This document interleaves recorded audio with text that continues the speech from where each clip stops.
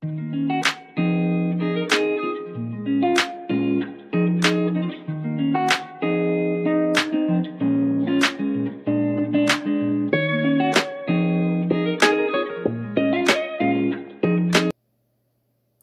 there, lovely friends. This is Grace, and welcome to my channel, and welcome to another episode of our creative exercise series. This is a series I'm taking on this year wherein I am diving into a creative book and using the prompts in this creative book to put it into my scrapbooking and see if it ignites something new and something exciting for the way I am currently scrapbooking. So for this prompt, the prompt is from April 26 and it's fads versus trends. And this is what it said. The pet rock was a fad because it arrived at the perfect time, meeting a cultural moment. However, there's a difference between a cultural moment and a trend. A trend is a series of cultural moments that point in a specific direction. Often, they begin in smaller pockets before going mainstream. Pay attention to fads, but don't chase them. Instead, scan the horizon for patterns of cultural moments that could signal a trend. So I really like that, like the definition or the differentiation between fads and trends. But to be honest with you, I didn't have time to pay attention to what are the trends going on right now to be able to kind of like, watch the horizon for the trends. So what I did was the lazy way and Googled it. What are the craft industry trends? And so I found this one blog post, and if I remember, I will link it in the description box below. But this person just kind of listed all of the trends that they feel like it's going to happen in 2024.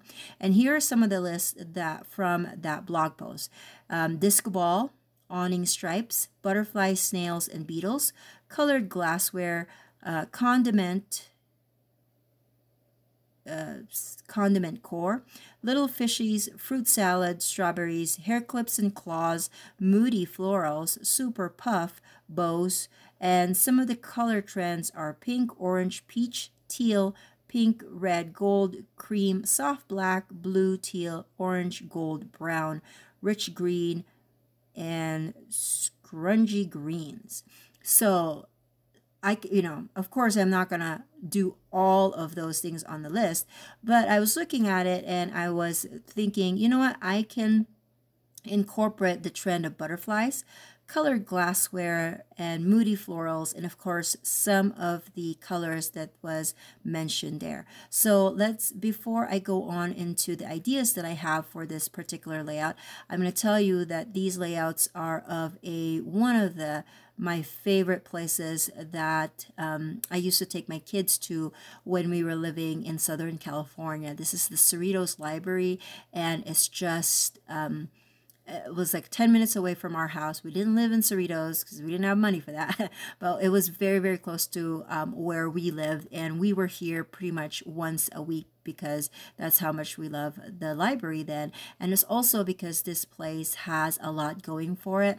It's not just, with books, but it also has a lot of the kids really love the computers, and then when it gets hot outside, they have a fountain outside, and I would always take my kids here in the summer because it's free. Like they can play in water and they can get cooled off without us having to pay for getting into a pool. So it was one of our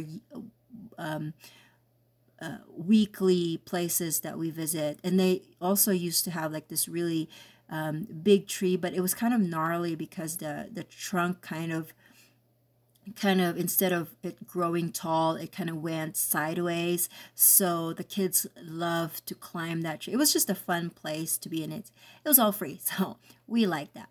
But anyways, so if you look at the pictures, you will notice that there was a lot of greens because we did go through the garden there. So it has a lot of greens, and it also, like the ground also kind of resembles kind of a peachy color, and so that's the color scheme that I'm going for and the vibe.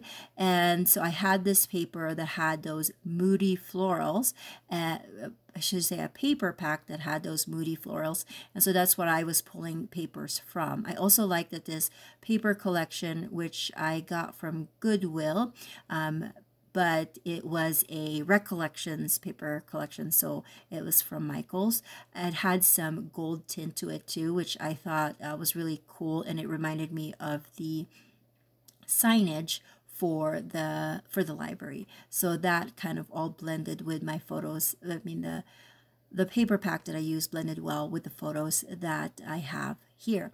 And then another thing that I decided to do was butterflies, and I'm going to use that as an accent. Now, this layout was based off of a single page sketch from Allison Davis, and she made this for Scrapbook Generations, the magazine, and I think it was from their winter 2023 edition. It was a single sketch where picture the right side, so it was kind of like that, where all the photos are on one side and then you have these strips of paper, and then it had some circle accents on the bottom of those strips of paper. And so I really liked that, and I thought, oh, it will work well with the existing photos that I have. But of course I had more photos for a single page. So what I did was I used the same sketch, but I am flipping it 90 degrees. Is that right? No, 180 degrees, so that, I'm trying to think if I'm saying it right, but I'm flipping it to the left, wherein it's kind of like a mirror type of layout, but instead of the circles being on both of them on the bottom right, on the left will be top left, and then bottom right. You will see it at the end, but anyways, that's kind of the idea that I have for this. And like my previous layout, I had fun with this layout.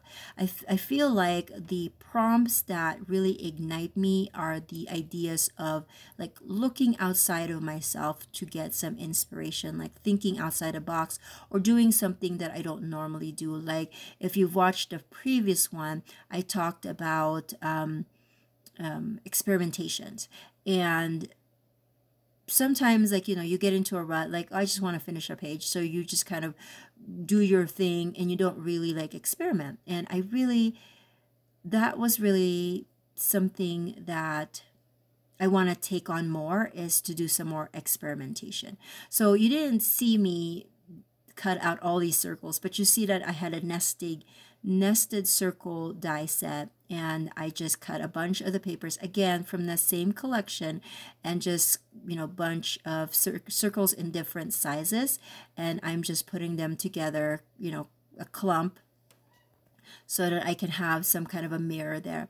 Now another prompt was for the trend was moody floral, so I feel like I had to add some florals in there, and I just hand cut that from the paper collection.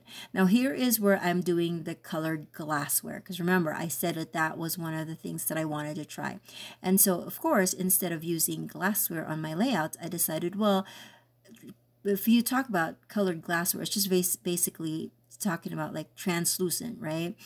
Because I think about those milk glasses back in the day, or those green type of glassware, and I think about how they are glass, but they have a little hint of color in there, so it reminded me of vellum. So I pulled out some little smaller vellum packs that I have, and then I pulled them out and just picked a few of the colors, and then I am cutting out some butterflies from them. And again, I love how this layout turned.